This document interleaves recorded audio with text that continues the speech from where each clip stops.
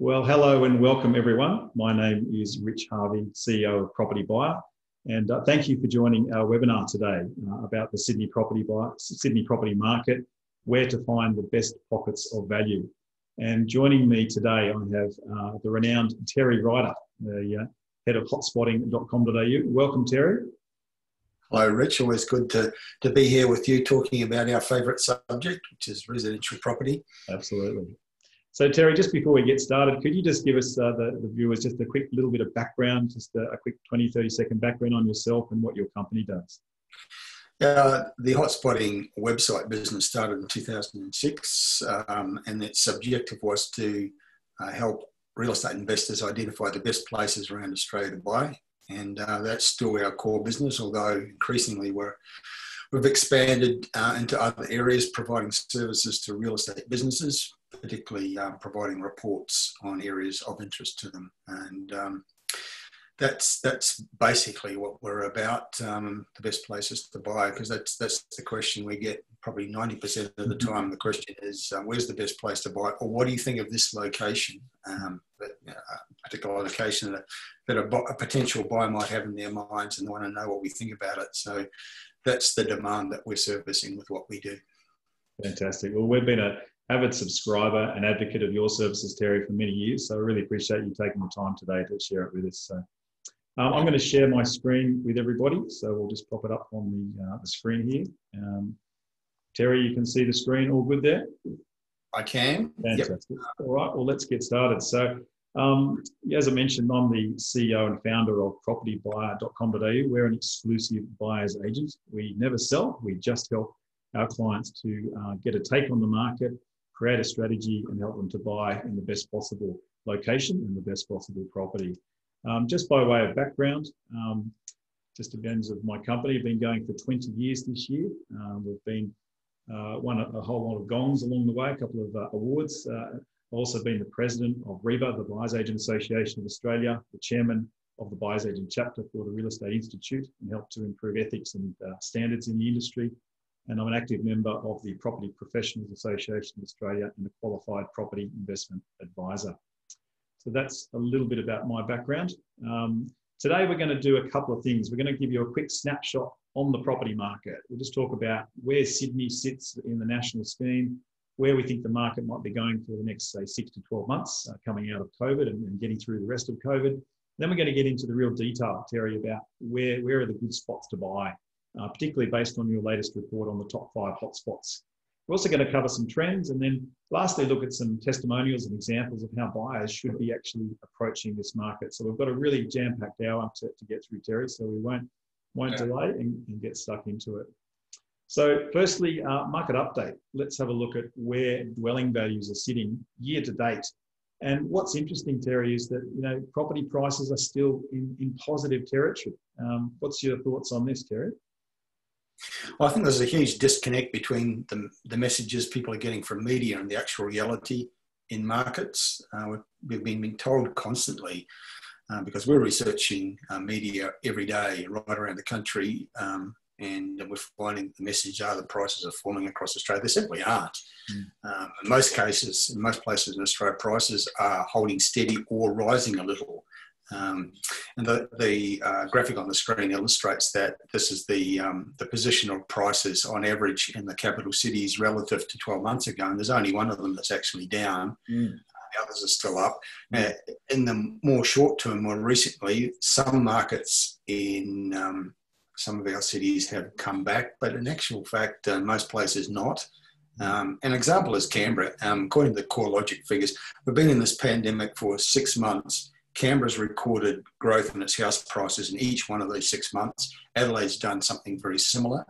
And so the overall position across the country generally is very strong, surprisingly strong relative to what media has been telling us and what the economists have been forecasting. Exactly. So we'll get into that more in a moment. So if we look at the last 28 days, what they call the rolling average of home values, it's basically since March, since when the COVID impact really hit. You can see how obviously we hit probably The bottom of COVID impact was probably around July, and we've started to climb out of it. Obviously, Melbourne is putting a drag back on confidence again, but Victorians, we really feel for you, and we'll get through. But it's interesting to see how we've got a bit of a J curve going on there with the index. So their basic core logic is saying that the rate of decline is slowing and decelerating, which is positive news for the market. And then we go to, sorry, Terry? It's worth pointing out that's the average for the capital cities, and media does tend to talk in generalisations. The average is dragged down by particularly the Melbourne situation. If you took Sydney and Melbourne out of those figures, it would be above the line. It would actually be in the positive. And if you also included the major regional centres of Australia, would be even more so. Exactly. Good point. If we look also, it's also important to remember that consumer sentiment really tracks very closely with the volume of sales, actual number of sales that are taking place. And sales volumes have been weak, particularly in the last 12 months. But obviously during COVID, it's been people holding off selling, thinking they won't get the value that they should get for their properties. So sales volumes has fallen. And consumer confidence has been up and been rising and falling. It's been a lot more volatile, particularly in the last 3 to 4 months going there.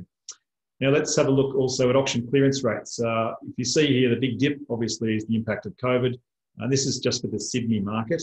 You can see that obviously the last 6 months of last year was very strong. We were nudging high 70s, even 80% clearance rates. Beginning of the year, it started strong, then it dropped off a bit of a cliff for about 2 months, and then it's resurfaced, I should say, between about 60 to 70% the last couple of weeks.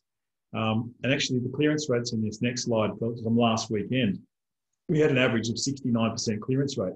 So pretty healthy market, Terry, across all the major markets in Sydney, and some pretty strong results. I missed out on an auction on the weekend on the Northern Beaches for a client. There were 3 bidders there. The Channel 7 new crew didn't really help me by being right next to me, but there was a guy in the corner that really wanted this property in Fairlight. So missed out, but yeah, that's the way it is sometimes. As we go through from auction clearance rates, let's have a look at actual dwelling values over the last quarter. And you can see that dwelling values fell for the month only 0.5%, but for the quarter, they were down 2.1% for the past 3 months. But as we indicated in that first slide, still up 9.8% year to date. So even though the market's declined year to date, we're still up from the record high, which was July 2017, just over 3 years ago. Now, Terry, I'll come to some of your slides in a minute, but let's have a look at the long-term view. So people are saying, Rich, how should we look at the market? Well, I often like to look at a long-term view. So let's go back to the 1960s and let's look at all of the big growth phases that we've had in the property market right across the board. And all the times you can see the little circles there. There's around 7. I'm missing one here in the last second. There's only 7 major times we've had major declines. But again, if we take a long-term view of the market, Terry, you can see that the market's done pretty well, can't we? Yeah, it has. I think it's done remarkably well. I think the last 6 months is probably the best possible advertisement for residential property as an asset class that you've possibly imagined, because it is shown such incredible resilience in the face of unimaginable forces. And we haven't seen a collapse in prices that some economists had predicted. Many economists, in fact, predicted back in about March and April. And it's just even Melbourne, which has been going through that second wave, which has had a huge impact on individuals and on the economy of Melbourne. Prices are still maintaining an extraordinary level of resilience. Sales are still happening somehow, despite the lockdown. But other parts of the country where things are relatively normal, and that's most of Australia, markets are pumping. I'm having conversations across the country with all kinds of real estate professionals every day, be they buyers agents or valuers, selling agent, builder developers, and consumers. And 90% of the conversations are very positive because there's activity happening at quite a surprisingly high level in most markets around Australia. I think the word that I would use is resilience. And I think it's a bit of an overused word, but that's the one that we're seeing going forward. Just a quick little plug here for a book that I was a co-author in. about a year ago. If you'd like to get a copy of my book, The Secrets of Property Millionaires Exposed, just shoot an email to my assistant, Michelle, at info@propertybuyer. And normally we retail these for $30, but we're today happy to give it away for half price. So if you'd like a copy of that, just shoot an email saying with that discount code PROP2019, and we can, including postage, get that out to you as soon as you like. Let's have a look, Terry, at some of the trends. So what are the key trends that we're seeing coming out in 2020 and through this COVID period? Just give us a little rundown on your view of the market there. Yeah, there are a couple of really notable trends. First-time buyers are really the most active cohort. Investors are relatively quiet at the moment, but home buyers are definitely dominating, first-time buyers in particular. For the average first-time buyer, if you've got secure employment, it's a great time to be a buyer. Interest has never been so low, and the level of government assistance to first-time buyers has never been so high. So that's an important trend. And I think investors would be wise to follow first-time buyers, because where they're buying, their activity is going to push prices up. The exodus to affordable lifestyle, I think, is the biggest single trend in real estate at the moment. It was underway before the pandemic, but the lockdown phase has opened people's eyes to the possibilities of working from home, both the employees and the employers, who suddenly realised, well, if we've got a significant number of our team working efficiently and effectively from home, our office costs can be lowered. And so that's become a big, big trend. And it doesn't mean that everyone's leaving the big cities. Partly that's it, but it also means people are choosing to live in different parts of a major city. And Sydney's a great case in point. We'll talk about some examples as we go through the presentation. Low vacancies is a massive trend across Australia. In most parts of Australia, vacancies are not only low, but very, very low. That includes parts of Sydney, even though the average for Sydney is above 3%, in individual pockets, and we'll talk about some of those today, vacancies are much, much lower. And that's putting pressure on rents. And when rents are rising, prices tend to follow. And the final trend is the impact of infrastructure spending. That's always an impact on residential property, but it's going to be the big one going forward, because it's very clear that state and federal governments are going to try to recover our economy by spending big on infrastructure and bringing forward shovel-ready projects, tens of billions of dollars worth around the country. It's going to be a big one. Excellent. Yeah, I think that one about escape to affordable lifestyle, that's really what I call acceleration of the dream. And we're seeing evidence of that and helping clients to really get that dream in the lifestyle areas, because they can work from home now. So Terry, we've seen prices rising almost everywhere. Pretty much just to recap of that first slide, but I guess the key point I'd like you to sort of just quickly touch on is the corollary is the regional areas are also seeing a reasonable increase as well, right?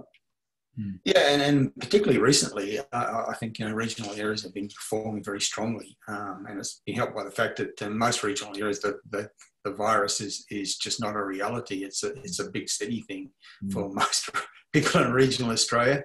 But yeah, we've been seeing good growth in most regional areas in the last 12 months, and in every capital city except Perth. And Perth is actually starting to get some momentum too. But it's really significant that Sydney is still well up on the price levels of last year, despite 6 months of pandemic.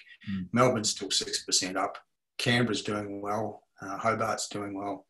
And regional Tasmania has been a leader as well. So yeah, plenty of growth markets around the country. And it's important for people to grasp that, because the messages from media are very different and they're just plain wrong. Yeah. All right. And as you mentioned, Terry, we've seen vacancy rates in the capital cities being actually pretty reasonable, pretty tight.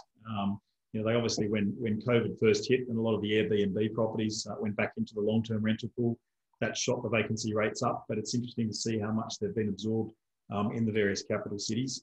And we're starting to see that, I believe, trending down in a more normalised market. They are trending down, Rich. And in fact, we wrote that slide a couple of days ago, and as of today, there's new figures out, and pretty much in every one of those cities except Melbourne, they've actually fallen further. In 7 of the 8 capital cities, the vacancy rate. So we now have a situation where most capital cities are below 1.5%. Yeah. Sydney's around 3.4%, I think now. But as I said, some pockets of Sydney are much, much lower than that, 1 or 1.5 or 2%. So it's a huge factor in the market.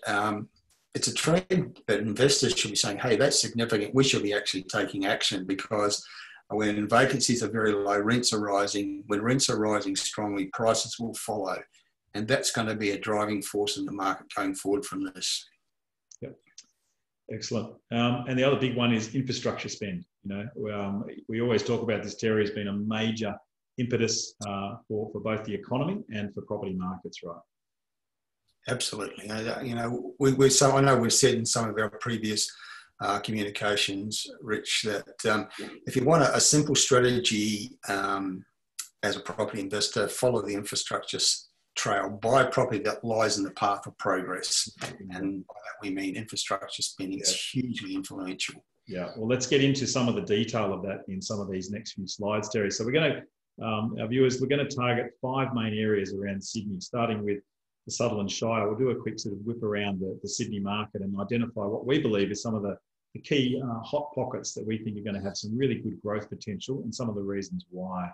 So firstly, just starting with the Sutherland Shire, also known as God's Country, some beautiful waterways down there near Port Hacking, Cronulla Beach there, you can see the aerial shot overlooking and further south down to Bundeena, where you've got the Royal National Park.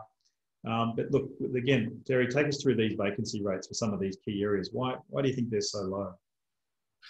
Look, I think it's partly because of that movement to what I call the exodus to affordable lifestyle. This is a great example in the Sydney metro area of that. It was actually you that first alerted me to the potential of this area. It's one that I hadn't sort of been fully aware of. And when we started to look at it in depth, we realised how right you were about it, because in Sydney terms, it's very affordable. It's got a wonderful, a combination of rivers and beaches and national parks. The lifestyle factor is huge. So it really does tick that box of exodus to affordable lifestyle. And those vacancy rates sort of reflect its popularity. Sydney's average is 3.5%, but all of the postcodes of Sutherland Shire are much, much lower, and some of them are way below 1%. That means that very, very tight, not much available for rent. And if you're a landlord who owns property there, you're going to be getting a pretty good rental return. Exactly. And of all, as we note at the bottom of the slide, all of those postcodes, their vacancy rates have fallen in the past 3 months. And through the pandemic period.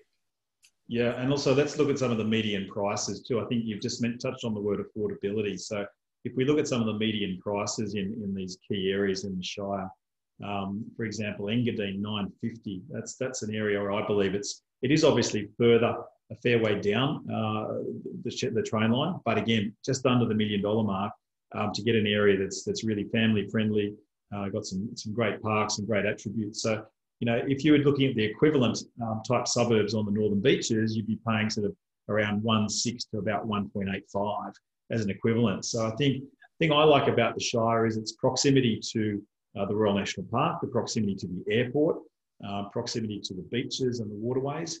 And I guess also, again, a bit like the Northern Beaches, it's got a relaxed, family-friendly atmosphere. It's not dominated by any one kind of demographic. It's got an aspiring demographic. It's not a low demographic. And you got places like Janali, where there's a lot of new development coming in, because that's been touted as a bit of a hot spot for new developers moving in to try and get some higher density in there. And also places like Kirrawee and Sutherland, but just over that $1 million mark. Lots of good schools in the area too, Richard. There's the number of private schools, and that's always a factor for buyers. They've got very, very good attraction in that regard. A couple of other things I noticed, the unemployment rate in this municipality is well below state and national averages, another indicator of the strength of this market. Exactly. So a lot of those factors, I think, Lee, when you've got aspiring home buyers and also some good places ripe for renovation, you're going to see some good price growth, and that'll be sort of pulled up to sort of par with the rest of Sydney as we go forward. So I think, the Shire gets a really big tick, and it's really one of our number one areas we think that ticks the right box for affordability and lifestyle going forward. If you look at also unit prices, again, compared to other parts of Sydney, really attractive area and also quite an affordable price point. Obviously, Cronulla, you can see there, it's a bit higher at 810,000. That's, again, right on the beachfront. But again, places close to the train line. You're only about 40 minutes train journey to the CBD. and good public transport access there as well. All right. That's probably enough on the Shire, unless you had any other points to make on the Shire, Terry, from your notes. Very good long-term growth rates, Rich. That's something that investors might look at. What's the track record? Many of the suburbs in the Shire have long-term capital growth rates of 7 or 8% per year, which is right up with the best in the country, really. Yeah, well, that's great. 7 or 8% is a fantastic long-term average, and I think coming off a lower base, I think it's got some really good upside for future growth going forward, long term.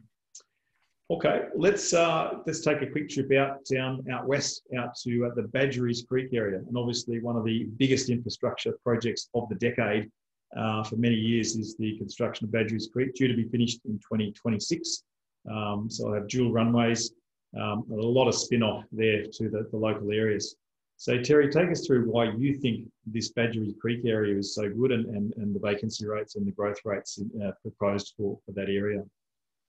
We referred at the beginning to some of the major influences and trends, and infrastructure spending was one we particularly identified, and we think it's going to be even bigger going forward because politicians are going to seek to recover our economies by a big infrastructure spend, bringing forward shovel-ready projects. This is one of the biggest anywhere in the country. It's not the only one that's impacting on Western Sydney, which is now one of the nation's largest growth economies. The thing about an airport isn't so much the airport. Well, the airport itself is significant, but what springs up around it is what's so important.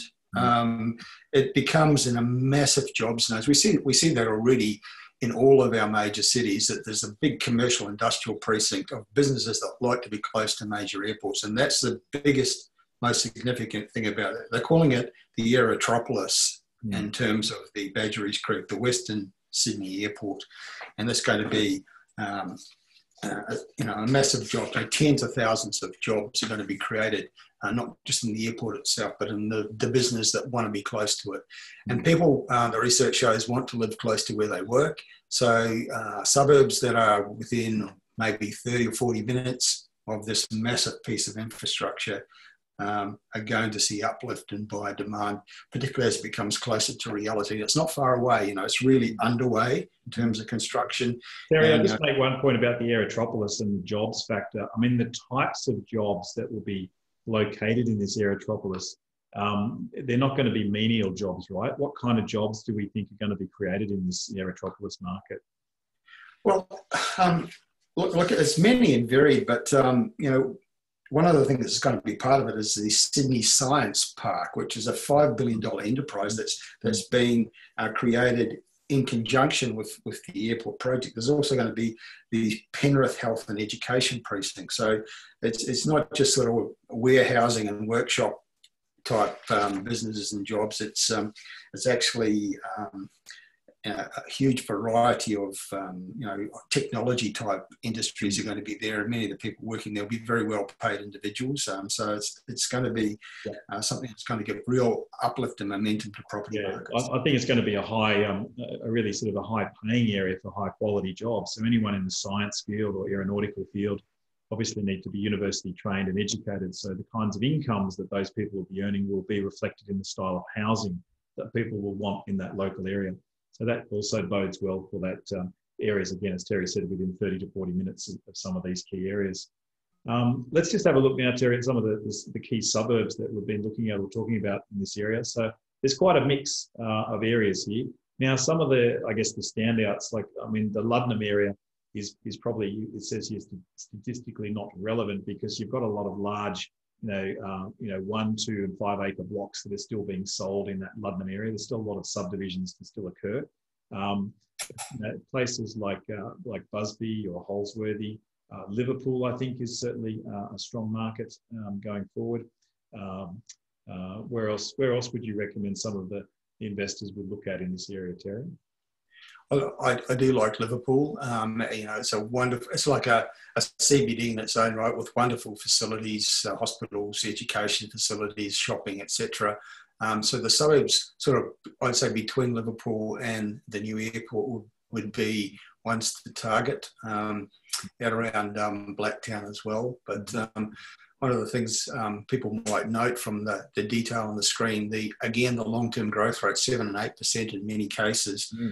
And, one of the myths and misconceptions that are out there in media is that you've got to be close to the CBD to get the best growth rates. When I think, the research just blows that out of the water again and again. We're a long way out west in Sydney with many of these locations, but they've had very, very good long-term growth rates. And I would suggest they're going to get better over time because of the impact of the Western Sydney Airport and the Aerotropolis.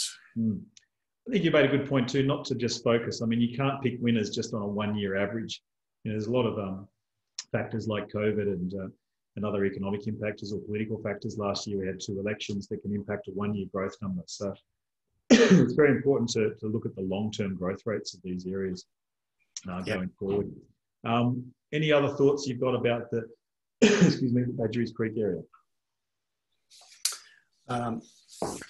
Affordability is probably a big factor. In Sydney terms, that this is one of the most affordable precincts, but it's also where they're expecting a big chunk of the jobs in the Sydney metropolitan area to be created in the next 10 or 20 years. And I just reiterate again, by property that lies in the path of progress, and then we're talking about infrastructure.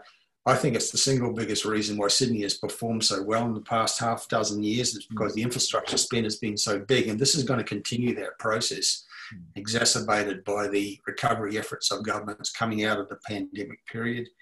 And this is where the jobs are going to be created. This is where there's a higher level of affordability. And so we're going to increasingly see people as home buyers looking to establish homes in this area. Yep. And investors should follow that trend.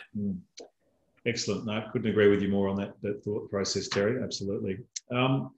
Let's move to our third area now, the pristine northern beaches. Or the Insular Peninsula, as sometimes the locals like to refer to it.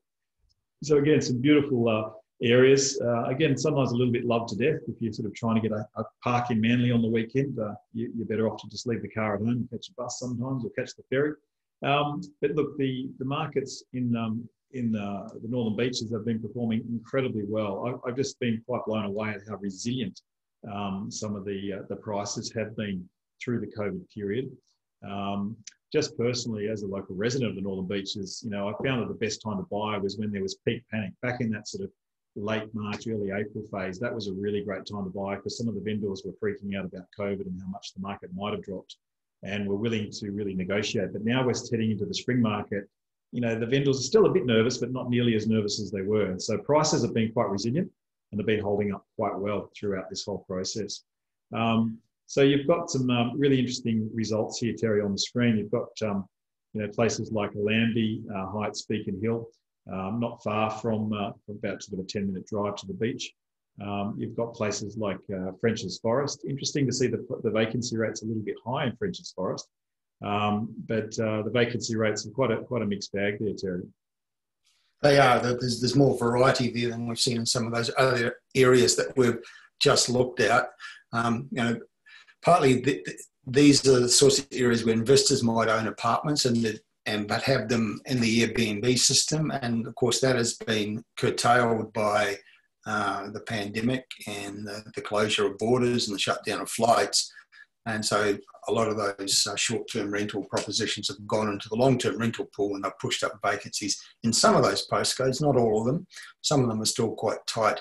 But so I think that's Manly. I used to own a property in Manly myself, and Manly's a very seasonal market. You don't want to be leasing a property in the winter months. You definitely want to be leasing in spring or summer or beginning of the year, and you get a much higher rental. So again, some of these markets are very affected by seasonal factors, where people want to get settled for school and for the new year before they get underway for the year. All right, some of the unit prices there are pretty strong. Some of the most sought after suburbs in Australia is Freshwater. Realestate.com actually reports it's probably the #1 most sought after suburb, very tightly held. We get a lot of requests for buyers to try and get into that market. And we do get access to a lot of off markets there, but again, very tightly held, very competitive market. fantastic long-term capital growth, great village feel. Places like French's Forest is going through a change or a metamorphosis. French's Forest has a new hospital, the Northern Beaches Hospital. It's just been completed just over 12 months ago. And that's quite a magnet for doctors and nurses and medical staff and people getting treatment. And some of the areas around that hospital will be rezoned in the next 12 months. So you'll start to see a slightly higher density. And that's why that's going to be, it's also earmarked as an area for higher economic activity under the Sydney Metropolitan Plan going forward. What else can we tell you about the Northern Beaches? I've got one more slide, I think, here, Terry, going forward. This is the housing market here. Just move that across there. So median prices, obviously a lot higher than the Shire, but you've got some median prices there ranging from, French's Forest at about almost 1.6 million up to Manly at almost $3 million for our house. So again, the premium and really high demand areas, that's reflected in those median prices.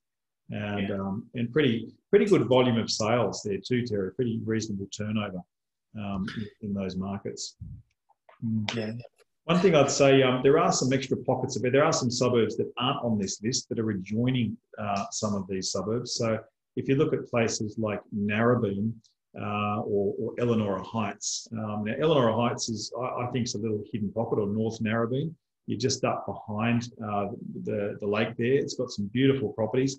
A little bit further to get to, but the one point I'd make about the Northern Beaches is the Northern Beaches Tunnel is proposed to be built in the next 6 to 7 years.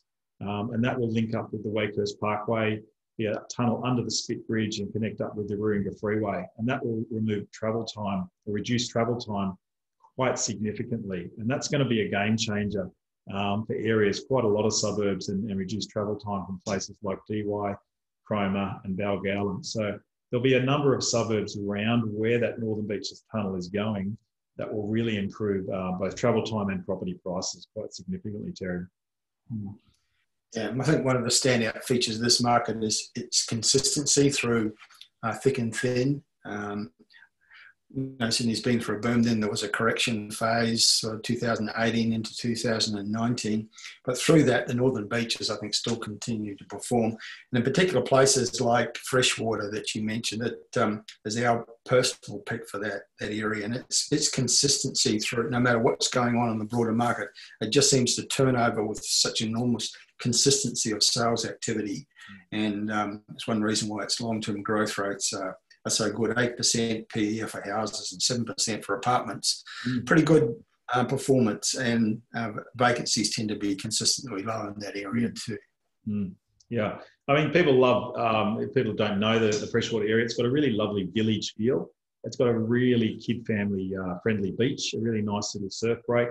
It's just got a really nice, when you walk out in the surf, it's quite easy to catch the wave there. So really, really highly sought after.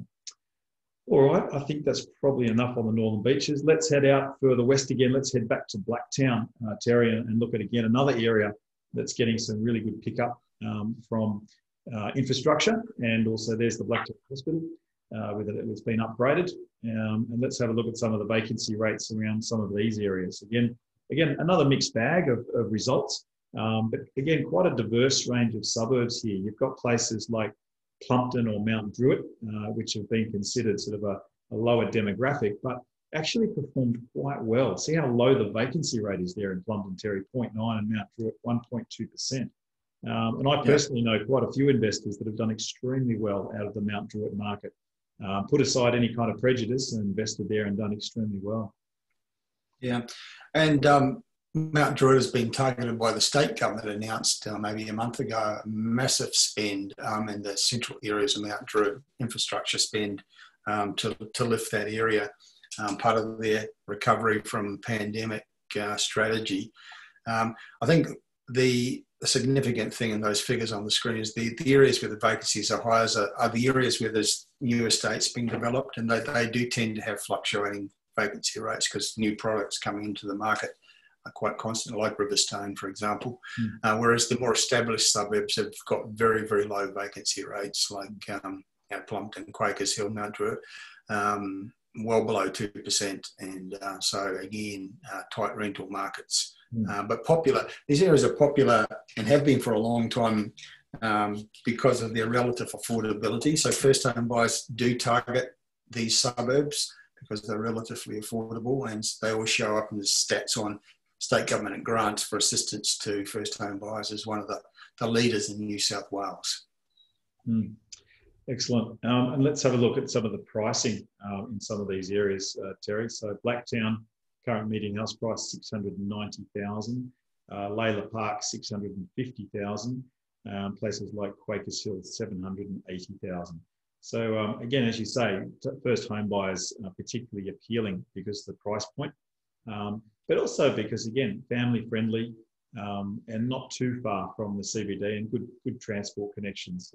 Actually, I've always quite liked Layla Park. It doesn't have a train in it, but it's always been one of my areas that I've been watching and seeing grow quite consistently there. And you've got an average growth rate of 7% there for Layla Park. But look at the volume of sales there in Blacktown, 430. So significant volume of turnover. But again, pretty strongly consistent average growth rate, 8% going forward. I think you'll find places like Schofields and Riverstone, again, a lot of new land or larger land that's being subdivided in those areas going forward. I know there's a lot of land developers chasing land lots, and we've helped some of those developers acquire those lots.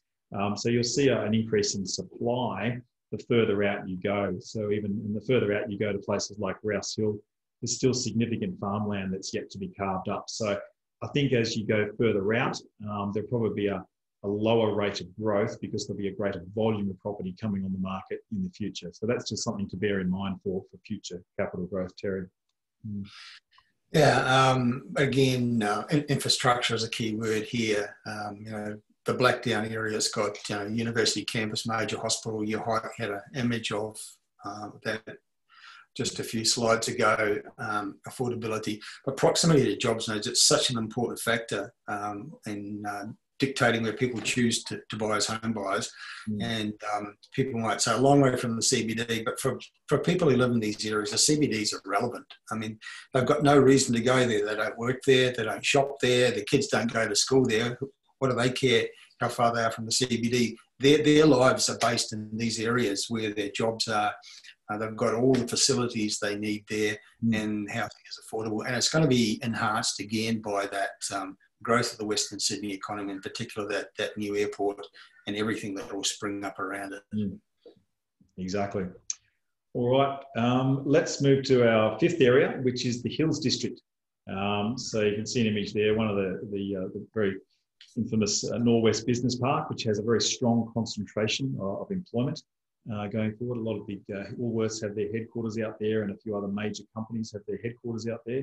Actually, an interesting fact, Terry, probably around 30 years ago, I almost got a job with the local council selling all of that land when it was completely undeveloped.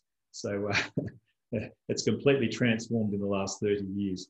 But let's look at some of the housing stats for the Hills area. Borkham Hills, current median house price 1.2. But again, look at that growth average, 8%, really good performer. Bella Vista is an interesting one. See, you note there, it's got a median price of 1.585.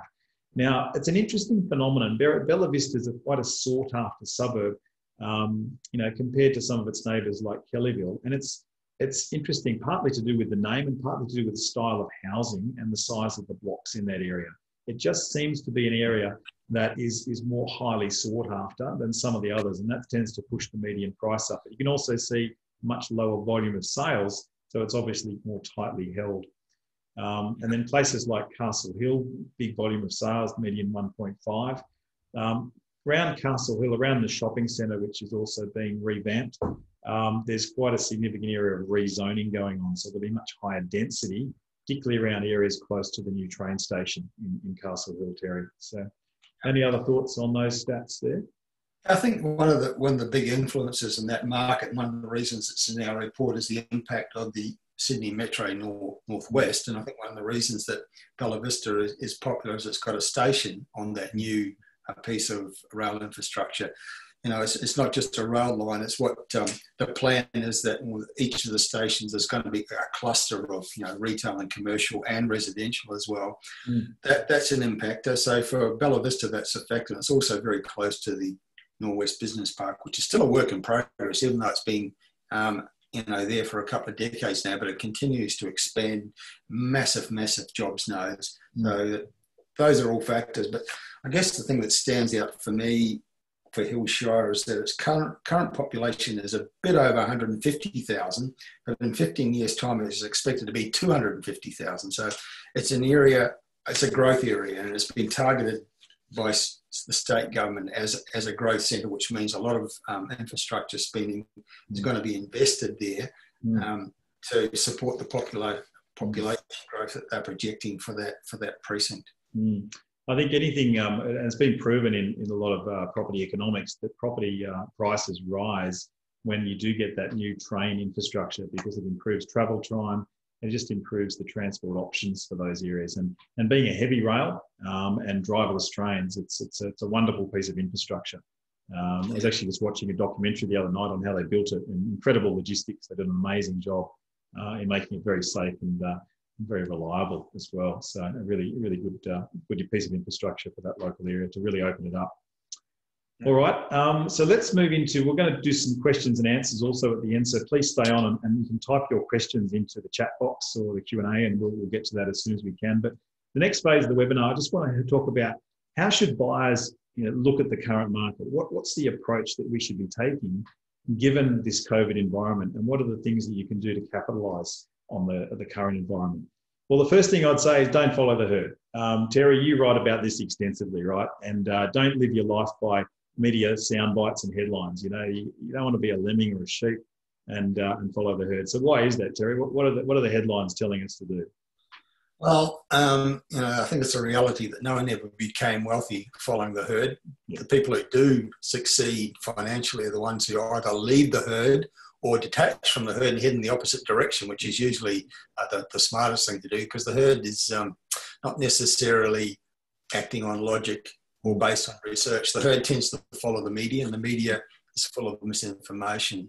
So I think people need to just detach from the pack and think and act independently and do some proper research, because I think the information we've presented today is a great example of the disconnect between media messages and the reality of what's happening out there in markets. So the herd, in terms of investors, is sort of clustered around the fringes, waiting for some signal to stampede, which is what herds tend to do. So when they read there's a boom on, they'll all dive in, they'll all stampede towards a market, and of course they will have missed the best time to buy at the best prices. And I think right now is an opportunity for investors. I think it's the key word for people to take out of today is that opportunity is a key word for the circumstances that we're currently in. Opportunities to buy well in areas that have the credentials for long-term growth. I think there's absolutely no doubt that an area such as we just talked about, Blacktown, and the impact of the Western Sydney Airport, it can't help but grow over time. Yeah. So now's a good time to be positioning yourself for that growth. Exactly. No, some great thoughts there. So I guess, this one here. So I guess just in terms of doing that and actually activating your ability to find a property, just quickly, what we do as buyers agents, and myself as a buyer's agent, what we do is five key things. We help you create an investment strategy based on your individual situation. There's not a one-size-fits-all approach that we take to helping our clients. It's very much about helping each person identify what strategy is going to work for them, and then identifying the area that will deliver the right kind of property outcome. Obviously, we get access to a lot of off-market properties you'll never see advertised on the property portals like Domain and Real Estate. And we save our clients a huge amount of money just by negotiating well. And I've got some examples of that coming up later on. And one of the other factors is you get someone to work alongside you who's a local expert. They know the local market. They know what drives that local market and can identify values really quickly to help you pay the right price, crunch the numbers, and basically give you that excellent confidence to buy well. So that's some of the key benefits you've got if you do engage our services and use a buyer's agent along the way. Just briefly too, before we go to the examples, what does it cost? We work on a fixed fee basis. The fees range between 1.5% to 2%, depending on the price point. But for an example, a property at 500K or under, the fee is simply 9,000 plus GST. You pay an engagement fee of 2,000 up front to get it started, and then the balance of the fee once we've secured the property for you. But You'll have someone working along with you, and it's money well spent, getting good advice and good education and good support in making sure you pick the right kind of property for your strategy that's going forward. And again, just a special offer today. If anyone does engage our services, we're giving a 10% discount off our engagement fee. You've just got to mention the word COVID 2020. It's not a new disease. It's just a new buzzword for a discount, Terry. So you can just shoot us an email or when Michelle sends around a copy of the slides, you can just say, yep, interested, and we can organise a time to chat with Peter from my team, who's our Director of Client Strategy, to help you with the next steps. So for the last part, Terry, of our webinar, I just want to give a couple of examples of what some recent investors and buyers have done and what sort of strategies they've adopted to do well in the Sydney market and the surrounding markets. So these are just a couple of examples of what we've done recently. This was an investor that we helped buy a property out near St Mary's. And actually the St Mary's area is going off, I've got to tell you, with the announcement of the Metro North train line and where the stations are being located. This property has already gone up in value that we bought for this client. Now, this was a little 3-bedroom home. Now, it doesn't look terribly attractive. You can see by the image there, it's got a bit of a pretty funny green kind of paint. But this is a classic case of look beyond the exterior and get to the interior. You know, it was a good sized block of land, 650 square metres, needed a small reno. You can easily add a granny flat out the back. And if you add a granny flat for about 140K, you'll get an extra $350 a week in rent. So, you know, really strong outcome. Now, we got this property at an amazing price. This was a house in Western Sydney, $525,000. And it was, again, the median price for this area is around $600,000. So we saved our client a huge packet of money. And literally a couple of weeks ago, another one sold in the street for $595. So it's just also about timing as to when you buy well. We just bought this property about 2 weeks ago for an investor in Newcastle, another market that we love targeting. And this investor was chasing yield. We were able to get a 7% yield for this particular property. It was a house converted into 3 flats, really good suburb of Newcastle called Waratah. Rents for over 45 grand a year from this home, purchase price 640.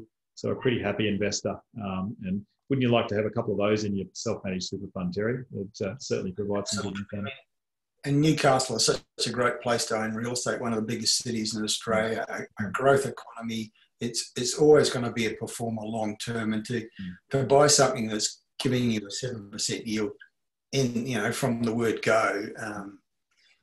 So a lot of people think you've got to make a choice between yield and growth. That's you don't. Right. You buy properties like this, you can get both, and I think that's a great example of it. Yeah. So they're not necessarily mutually exclusive, as I always say. So it's a great example. Thanks for making that point. And again, another one we bought in Western Sydney, in that local area. We got this one. The client had actually found this property and engaged us to do an appraise and negotiate. Now, we got this property for a further 30 grand below what he'd already negotiated. He thought he'd have a crack himself, but we knew the agent and we knew the market extremely well. And we were able to get a property that already had a granny flat in place. And again, saved him a good packet of money. So that was a cracking deal. Another one that I did recently, this was in Pennant Hills. Bought this again during the COVID period. I saw this property on a Wednesday morning, took the clients through on the Thursday, did an appraisal the same day, managed to exchange it on the Friday. So within 2 days of it coming on the market, I was able to snap this home up. Now, luckily, these vendors were a bit nervous and wanted to sell out quickly. So we're able to get a pretty significant discount on the price. And it was the ability to just move quickly. Also had a good relationship with the agent and was able to get in before the open home on the Saturday and beat 6 other buyers that would have probably put an offer in on the day that they went to have a look at it. It did need a reno, but it was a really good buy for a great family home. This was another one I did on the Northern Beaches. Now, this property should have gone to auction, but again, because of COVID, there weren't as many buyers around. But I managed to save them 200 grand by putting in a pre-auction offer 2 days before the auction was due. So again, if you can just time the offer right and get all the ducks lined up in a row, there are deals to be had out there. Not saying you always get a bargain, but sometimes if you know how to move right, you know how to talk to the agent, you can get an exceptionally good deal like that. Another one we did in Newcastle just a couple of weeks ago. This was a fairly modern and almost new property. So there wasn't a huge discount, but still a significant discount. and our client was very, very happy. They'll get good depreciation benefits on this property. Agent was guiding 750. We got it for 710. So again, pretty decent saving for our client, more than covered our fees and all the process involved. And just to finish off, one more here we bought in Manly. This was earlier in the year. I'd love to buy or repeat this deal. I was able to buy, you can't quite see, it's probably the middle unit in this particular block. The one above it had just sold for 1.3, but I managed to get the one below it for 1.19. It didn't have really any views. It just had a district outlook. You couldn't see the water or anything. But again, 400-metre walk to the ferry wharf. This will be a cracking buy for long-term growth. You know, really, really great position, tightly held. So great for a long-term investment. And have I got one more? Oh yeah, one more just to finish off. We also buy properties interstate for our clients. This was one in Brisbane. Again, a good cash flow type property. Now this one had multiple options. You'd actually easily add a granny flat in the rear. It had a big shed there as well, so great for storage. A lot of tradies love the big storage shed. You might even be able to subdivide it down the track or put a bunch of townhouses on this property. But again, we're able to save the client over $40,000, but getting a strong yield. So again, Terry, getting that both growth and yield and getting multiple incomes out of the one property is another great strategy that we follow for a lot of our investors. So look, why don't we go to, and if you'd like to get in touch, yeah, just please send me an email. If you want a copy of the slides, we can arrange that. We'll send around a copy of the recording, which will have all the slides in it, so you can watch any bits you missed or wanted to ask about. If you'd like to get in touch, the numbers are all there. And also for Terry as well, if you'd like to get access to his reports, you can go to hotspotting.com.au. So Terry, I'll just stop sharing the screen and I'll go to our Q&A session now. Have we got any questions in the Q&A that we need to answer? Both the chat panel and the Q&A, plenty of questions. Okay. I toss some of them at you. Daniel was asking about the Badgery Creek region. Is there still a lot of land to be developed around Badgery Creek? And I imagine that question speaks to the worry that where there's a lot of land to be developed, it can suppress price growth. Yeah, so there is still a lot of land. Again, it hasn't all been registered or rezoned yet, so it's still in the process. The way the Sydney Metropolitan Plan works is that they look at rezoning land depending on what level of infrastructure is available. When by infrastructure, I mean water, sewage and power. So there's a lot of earthworks that are being done around the Badgerys Creek area, and there's a lot of suburbs. So the Oran Park area is pretty much price controlled. So there's one particular landowner that owns a lot of the land around there. Around Luddenham and Austral, there's a lot of market farmers, a lot of Italians that still own land, and they're gradually being sold to developers. So yeah, there is a fair bit of land, but it won't all come on the market at once. It's got to make sense to a developer, and the rate at which they'll release it will be probably slow and controlled. How is the Box Hill market? Box Hill market's taken a little bit of a hit. Again, a bit like Riverstone, it's a bit further up. So places like Box Hill still got reasonable value, but again, just got to be very careful about what you're paying. And you've got to look at recent land sales to compare what you're buying in that Box Hill market. Chi Chang was looking to buy a house in Marrickville but being priced out. Any other suburbs around the inner west or south where you would have potential? Not sure what you think about Leichhardt, as it doesn't have a train. Yeah, so Chi Chang, we actually have a specialist in the inner west, Nick in my team, and we love the areas around Marrickville, Dulwich Hill. So we think some of those areas have got a lot of potential. And Leichhardt, even though you do get the plane noise, the A380s, well, there hasn't been many planes going overhead lately, Terry, because of the curfew and the migration lockdown. But no, we do think some areas around Marrickville. I'd also look at St Peters and Sydenham. They're two other areas that I think have a lot of potential to go forward for capital growth and good strong yield. That's where I'd be looking at. Question here from Zoe. Do you provide help in strategy for existing property investors to increase growth of portfolio? Absolutely. Terry, you run like a mentoring program. Yeah, you can talk about that. Yeah, we do. We're certainly not buyers agents. We don't do that. We leave that to experts like you, Rich. But mentoring is where we help people analyse their situation, be clear about their goals and develop strategies for achieving those goals with property investment, and then get on the path of actually looking for the correct areas that fit their strategy to be looking for properties to buy. I think one of the key messages that people could take away today, the importance of building your team before you build your portfolio. It's really important to have a team, and I think your team should include a good buyer's agent, but certainly a good mortgage broker and accountant that understands real estate, and many more. It's important to have all those people in place and to be talking to them before you go out there and start looking for property. And I think some of the case studies you've just given us earlier, Rich, on the prices you got property relative to their value or potential value, the savings, relative to the fee that you might charge for that service. You know, I'll put it the other way, it's an incredible form of false economy not to use a service like that, because you've actually got to pay a fee for it. You're actually going to be financially much better off if you do. So build your team before you build your portfolio. Have a mentor, have a good accountant, and engage a good buyer's agent, I think. Thanks, Terry. Appreciate that. That's really good thoughts. And again, yeah, there's no one specialist that's going to give you all the answers. As Terry said, you do need a good finance broker. You do need to get good information, and you do need a quality, reliable buyer's agent to work with you, and a tax advisor. And again, if you need to referrals to those people, we're happy to share our database and contacts with you in that regard. I might just quickly go to the Q&A. Oops, I made it too big. How do I go back to you? Capil has asked, any information around Parramatta area from long-term point of view? Terry, I'll just give you my quick perspective on Parramatta, Terry, and then you can chime in. The Parramatta area, particularly, I'd be looking more to the Westmead area. The Parramatta area has been rezoned for a lot more high density. So you're going to see a lot of higher density development coming into that Parramatta area. So I'd be very cautious about buying apartments in Parramatta. I tend to be pushing out more to the medical precinct around Westmead Hospital. So Westmead Children's and Westmead Public Hospital as an area where I'd be looking to buy. What are your thoughts on Parramatta, Terry?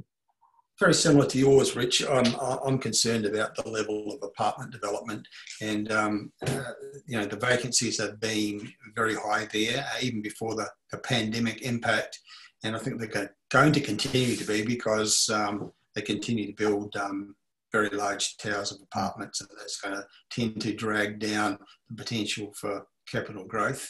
You mentioned Westmead as a better option. Prasad's actually asking a question there in the chat box about the Westmead market as a good place for a boarding house.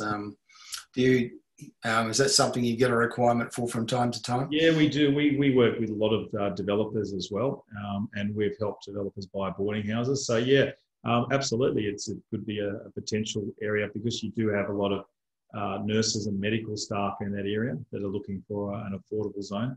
There is quite a bit of supply though. You've just got to be double checking what is in the pipeline, like what's been approved, and there are new restrictions when it comes to building boarding houses, Terry. They used to be quite lax in regards to parking, and now the level of parking that's required for a boarding house is quite onerous. So you do need at least one, I believe it's one car space per unit, whereas used to have, I think it was only one car space per about 3 or 4 units. So that's restricting the number of rooms per boarding house that can be built in an area like that. Question here, what's your view on the inner west housing market, from Frederico? Well, inner west housing market, we think it's got a lot of legs, a lot of potential. We just bought a property for a client in Leichhardt and Dulwich Hill the other day, did extremely well. We think it's got a lot of opportunities for renovation potential, good for growth. Do need to be careful of buying along Parramatta Road. So you want to be further back from the main sort of traffic drag, and again, just look at the areas that have got the right infrastructure, the right sort of community feel, and the right property type. So I guess it's a pretty broad question to answer.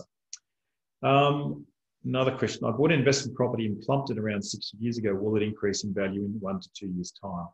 Well, Terry, we saw from your stats there on Plumpton that it's an area that's had pretty reasonable growth. So I think the long term, if you're holding an investment property as an investor, I would say to you, don't be impatient. Ride out the cycles. Let the property cycle do its work. Unless there's something wrong with the property, there's probably no reason to sell it. I would just hold it and let it do its thing over time. Yeah. Another question here. Second season of Buying Blind. Yeah, sorry, Craig. No, sorry to disappoint. The producers haven't contacted me to do a second series yet. It did chew up a huge amount of my time, but not looking to get back into the TV reality world just yet at this point. Although I'll tell you a funny story. Someone rang me from, who was a Big Brother the other day and asked if I wanted to join. And I took about 3 milliseconds to say no, sorry, but I'd rather watch grass grow than go on Big Brother. Another question. Hi, Rich and Terry. I'd like to buy land or house and do a duplex, sell off, make 20% profit. Where do you think is the best location to do this strategy right now, Richard? Yeah, look, doing the house and land or duplex strategy is challenging. It depends on your budget, Richard, too. I think probably the best thing to do is ring us and have a chat to my development team, to Daichi and Liam in my team, and work out what your budget is, and we can advise. You need probably to be around, if you're looking at, say, the Ryde area, you probably need to be around 1.6 as an entry price. In Newcastle, you can do it a lot cheaper. You can probably buy a site for about 800K. I'd probably say that's a much less riskier option to do something like that, because then you can, if you can't sell it and try to you obviously want to make your 20%, you have to sell it to do that. But if you can't, you could just hold it for a period of time until the market improves. So I'd say the Newcastle market would be my pick to do that kind of strategy for the duplex. Another question, I'll just flick through a few more. What about the Hornsby Heights, Mount Colah region? Yeah, look, again, those regions a little bit further north than Hornsby. If you can afford it, I would suggest buying south of Hornsby. But again, if you can't afford it, then the Hornsby Heights, Mount Colah, Asquith region is, again, more affordable. And that's just because it's that little bit further beyond the main terminal station of Hornsby. Okay, I'm just conscious of time, Terry. We might just do one more question and then wrap it up. Sorry, and I'm sorry we can't answer everything. Thoughts about some of the best suburbs in the North Shore? Well, Remy, that's a very broad question. There's some great suburbs on the North Shore, from Chatswood, Linfield, Roseville, right up to Warrawee, Warunga. Again, I'm not sure how to answer that question, because it all depends on what you're looking to do. If you're a home buyer or investor, some wonderfully high-profile, prestigious schools along the North Shore. It's a market that has been always sought after, highly resilient, and I think it will continue to be that way going forward. A lot of people are very aspirational and love to buy in suburbs like Pymble or Warunga or Warrawee on the upper North Shore. And then equally on the lower North Shore, you've got all the professionals around, Mossman, Neutral Bay, Camaray, Cremorne. So there's plenty of answers to that question. It's just a very difficult one to answer so broadly. I think we're going to have to leave. Look, thank you so much. There's so many questions about areas. Love to answer them all, but I'm just conscious of everyone's time. We do need to wrap it up. But can I just say thank you, Terry, very much for being on the webinar with me today, sharing your incredible knowledge and insights into the market. Always value it and respect your considered opinion. Thank you to all our viewers who've been on the call today. Appreciate you spending the time. If we can help you or answer further questions, please don't hesitate to get in touch, and we will be sending a recording. So I'm Rich Harvey. Thank you, Terry, for being with us. You're welcome, Rich. Always a pleasure. And look, wish you all the very best, and look forward to connecting with you all again very soon. Bye for now.